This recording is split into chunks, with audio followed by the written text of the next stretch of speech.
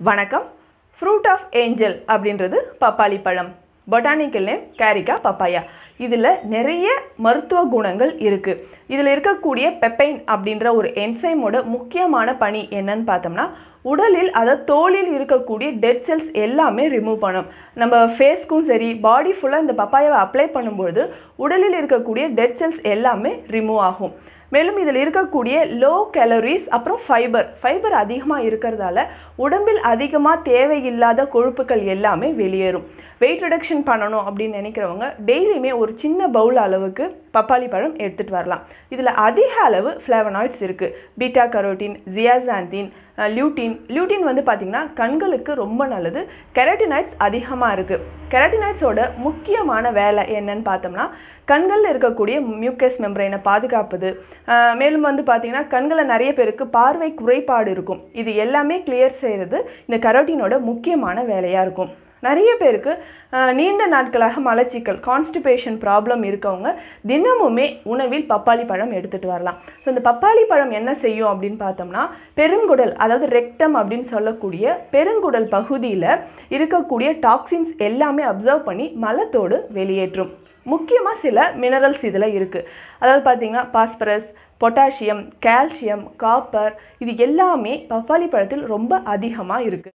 பப்பாளி பழத்தில் பயோஃப்ளேவனாய்ட்ஸ், மினரல்ஸ் அதிகமாக இருக்குது. ஸோ பாஸ்பரஸ் அதிகமாக இருக்கிறதுனால இருதயத்தோடு செயல்பாடு சீராக இருக்கும். மேலும் நான் ஆல்ரெடி சொன்ன மாதிரி பெப்பைன், கைமோபெப்பைன் அப்படின்ற என்சைம் பப்பாளி பழத்தில் இருக்குது. இதனோட முக்கியமான ப்ராப்பர்ட்டி பண்பு என்னன்னு பார்த்தோம்னா, தோலில் சுருக்கம் ஏற்படாமல் அதாவது வயதான தோற்றம் ஏற்படாமல் இருக்கிறதுக்கு இந்த 2 என்சைம் தான் முக்கியமான காரணம். தோலில் இருக்கக்கூடிய டெட் செல்ஸை நீக்கிறதுக்கும் கரும்புள்ளிகள், முகப்பரு, மங்கு, கருவளையம் இது எல்லாமே நீக்கிறதுக்கு இந்த 2 என்சைம்ஸ் தான் முக்கியமாக பப்பாளி பழத்தில் இருக்குது. ஸோ நம்ம ஃபேஸ் பேக் யூஸ் பண்ணும்பொழுதோ இல்லை ஹேர் பேக்காகவும் பப்பாளி பழத்தை யூஸ் பண்ணிக்கலாம். ஃபேஸ் பேக் யூஸ் பண்ணும்பொழுது பப்பாளி பழத்தோடு மஞ்சள், தேன் சேர்த்து உபயோகிக்கலாம். தலைக்கு நம்ம யூஸ் பண்ணும்பொழுது ஹேர் பேக்காக வாரம் ஒரு நாள் பப்பாளி பழத்தை யூஸ் பண்ணலாம். பப்பாளி பழத்தோடு கோகோனட் ஆயில், கொஞ்சமாக ஹனி சேர்த்து நம்ம ஹேர் பேக்காகவும் யூஸ் பண்ணிட்டு வரலாம். தலைமுடி சார்ந்த பிரச்சனைகள் இருந்தாலோ இல்லை டேண்ட்ரஃப் இருந்தாலோ பப்பாளி பழம் பேக் நம்ம ஹேருக்கு யூஸ் பண்ணும்பொழுது வீக்லி ஒன்ஸ் யூஸ் பண்ணும்பொழுது இந்த தலைமுடி சார்ந்த பிரச்சனைகள் எல்லாமே குணமடையும். பெண் குழந்தைகளுக்கு பப்பாளி பழத்தை சிறு வயதிலிருந்தே அடிக்கடி கொடுத்துட்டு வரலாம்.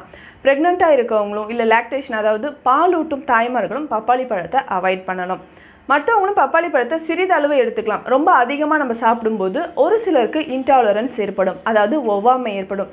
இதனால் நெஞ்சு பகுதியில் ஒரு எரிச்சல், அதிகமான மோஷன் அடிக்கடி போகிற மாதிரி ஒரு ஃபீலிங் ஏற்படும். அதனால் பப்பாளி பழத்தை 2 அல்லது 3 பீஸ் நம்ம உணவில் எடுத்துகிட்டு வரலாம்.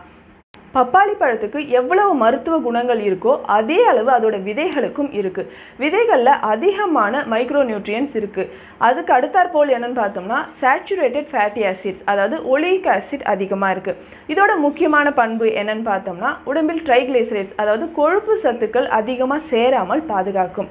குழந்தைகளுக்கு அடிக்கடி வயிற்றில் புழு இருக்குது அப்படின்னும்பொழுது இந்த பப்பாளி பழத்தோட விதைகளை நம்ம பயன்படுத்தலாம். வயிற்றில் இருக்கக்கூடிய பாராசைட்ஸ் எல்லாத்தையுமே இந்த பப்பாளி பழத்தோட விதைகள் வெளியேற்றும்.